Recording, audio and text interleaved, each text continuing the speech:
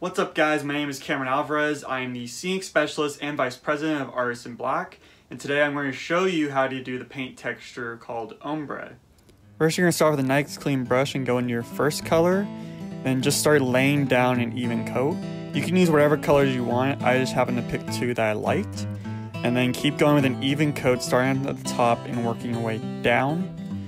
And then without washing your brush, go into your second color and start right at that midpoint and keep working your way down, dipping whenever you need to. You'll already notice it's starting to blend in with the other color, but just let that happen. And then keep going down until you feel that you got as far as you want, and then work your way back up.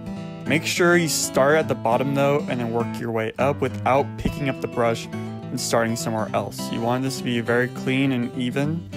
So don't pick up your brush and start at another place. Just start at the bottom, work your way up, and then work your way back down until it's all even.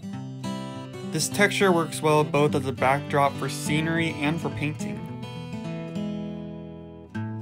Thank you for watching, I hope you enjoyed, and keep an eye out for any other workshops that we will be releasing in the future.